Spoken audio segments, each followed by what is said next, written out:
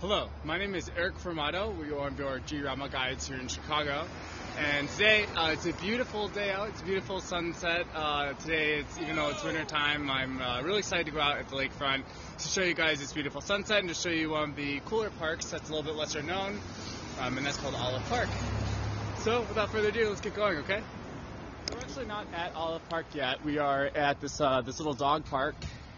I don't even know what the name of this park is, but we're almost there. We just have to go under a bridge, and then we'll be there. And here you can see this kind of zigzagging thing up ahead. That's actually, they're building a bike overpass to allow bikes to navigate this whole area without having to get off of the road. It's kind of...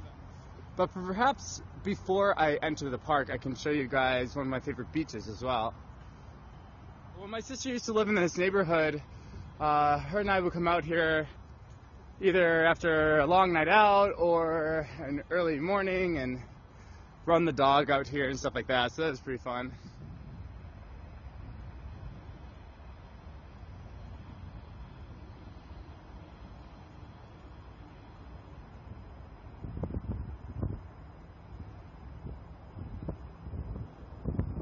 See this guy walking his dog here. This is a very dog-friendly park for a couple of different reasons.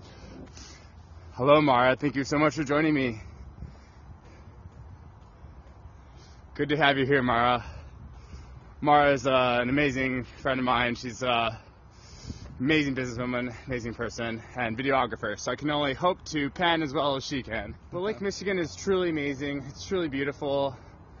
Sometimes, I mean, you can see there's not as much light now, but you can see that it still has a distinct kind of light green glow to it. We're almost to Wacker, I should say. We're not actually on Wacker yet. Right now we're on Lakeshore Drive still, but this looks very Wacker-esque. This is very typical Wacker Drive, lower Wacker Drive material. That building, the Aqua, is the tallest building in the world built by a female architect. And the next one is called Wanda Vista, and that one will also be the tallest building built by a female architect.